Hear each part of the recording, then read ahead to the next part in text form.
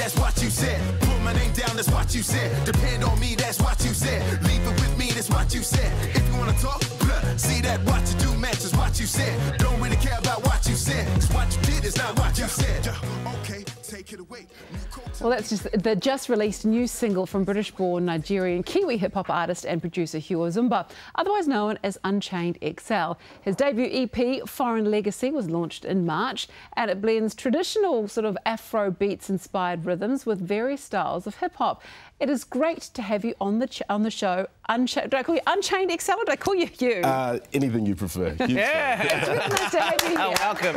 Fantastic to be here. Quite a fascinating background as well. So you were born in England. What made your family move to New Zealand? Yeah, so my parents did their postgraduate studies in the UK, and my dad, who's a doctor, found a job in Auckland and brought us over here. So what age were you when you came over? I was only 16 months. Wow, okay, Yeah. so you're a Kiwi. Yeah. Right, so given the pedigree of your parents, it must have been hard when you said, hey, I'm going to do music. Yeah, it helped that I went to uni, worked for a little bit, so I had something to fall back on just in case, yeah. And what got you initially into music? I've been doing music since I was very small, so my parents forced me to do piano from the age of 4. As parents do. Yeah, but I'm so thankful for that now because it's such an amazing foundation. But I did music right through school. I picked up drums, bass, vocals, production. That's where I got started, and that's how things started rolling. So if your parents ever said, oh, you know, I can't believe you're a musician, we wanted you to be a doctor or whatever, you can say, well, you made me do the piano when I was little, Mum and Dad. That's how it works. So how much do you think your heritage and the different cultures where you've been surrounded with have influenced your type of music?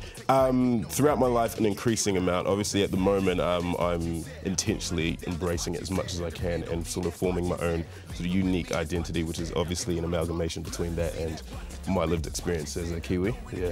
And 2018's been a stellar year for you so far. Take us through what has been happening this year. Yeah, so the big thing for me was touring in the UK. I linked up with a band called Afro Cluster from Cardiff in Wales last year via social media, and we just got talking. The vocalist is also a Nigerian, so we sort of had a connection there.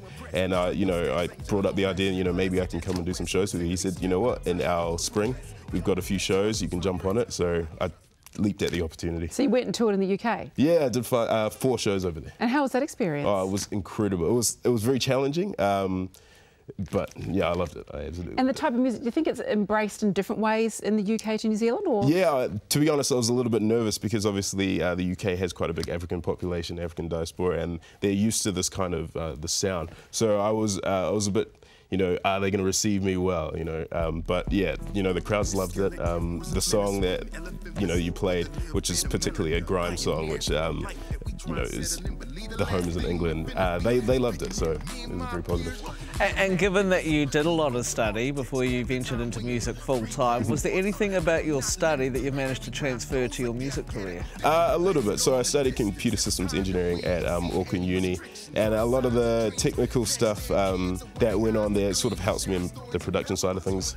Right, so you do your own production? Yeah, I do my own production. I started learning sort of composition and arrangement in high school, then moved on to sort of production as I went to uni, and it's made things a lot easier. I don't have to wait for beats, I don't have to wait for instrumentals, that kind of stuff. Yeah, and exactly. I can really drive my own direction. You can make your own. Exactly. So you gave up so you became a full-time musician last year? Yeah, that's correct. So I started off as a test engineer at a company called Serato. I progressed to become a test automation engineer, which is kind of like a software engineer focused on testing. And then, I guess my passion for music was just really tugging on me, and I decided I need to just make it happen. Serato would have been a good place to be working. I mean, sort of. Yeah, it was a fantastic company. Yeah. It must have been scary though. I mean, when you do that initial, like, okay, I'm going to do it. Yeah. I'm going to cut loose, and I'm going to go and make some music, and that's going to be my job. Yeah, it was terrifying, but I'm at the age. Why not?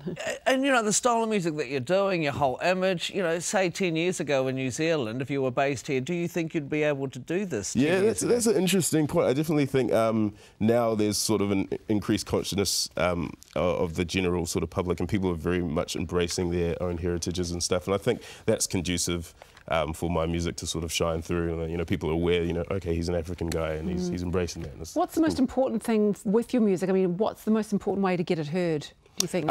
Definitely social media and streaming sites and YouTube and that kind of thing. Yeah, I mean, I love radio and TV, but at the moment I think for independent artists, the way forward is definitely online. Yeah. Oh yeah, not a safe answer. And you were touring in a metal band, is that true, a few years ago? Yeah, I started a band with a good friend of mine in 2009, and we didn't actually think it was going to go too far when it started, but we managed to get members and it just took off. So for 4 years we were touring, we were playing, people loved us, we went all over New Zealand, and yeah. And apart from the obvious, because it's metal and what you're doing now, you know, is there much difference between the types of people? You mean in the crowd, or? Can I answer that one? Yeah. Yes. To be honest, I mean, there are obvious differences, but I think like the love and appreciation for music and the venture, that unifies everything else. See, that's what I was wanting him to say, because I'm with him on that one. Gotcha. Music's universal, isn't it? I must mention though, your beautiful top, where did this come from? Yeah, so this is Nigerian lace. We usually import the material from Nigeria and get it made here. It's gorgeous. Are you your own stylist as well? I have a couple of tailors that I rely on, yeah. Jeez, you are so clever. My goodness, is there anything this guy can't do? But you've also got quite a good posse of other people that are helping you out. The scene in New Zealand taking off. So tell us about the single But Do They Know? Yeah, so But Do They Know, that was a song that I actually wrote last year that I decided to involve my fellow artist Jess B and another artist called Nyo Nonso, who's also Igbo Nigerian like me. And I guess the philosophy behind it was the whole coming together of two different cultures and forming a new identity. I think there's a lot of power in the fact that I am an African person, but I'm also a Kiwi, and the kind of culture that I'm entering into in New Zealand in particular, because I was one of the first Nigerians here, I'm creating the culture that I live in. And a lot of my peers are experiencing that. They just don't know how to describe or how to capture it. So I thought I'd make a song celebrating that, because for a lot of people it can be quite a tense thing. Yes. Yeah. It could be something of a lot of struggle and something of a lot of trying to work out your identity, but I think it's something to be celebrated. So I thought I'd make a song celebrating my heritage, but also celebrating that I'm doing something unique. And you definitely are. It sounds amazing. I love the sound. I think it sounds awesome. Thank you. Thank you so much for joining us today. Oh, no problem. It's my pleasure. Unchained XL's debut EP, Foreign Legacy, is available now, as is his single, But Do They Know? You can check him out online for further info.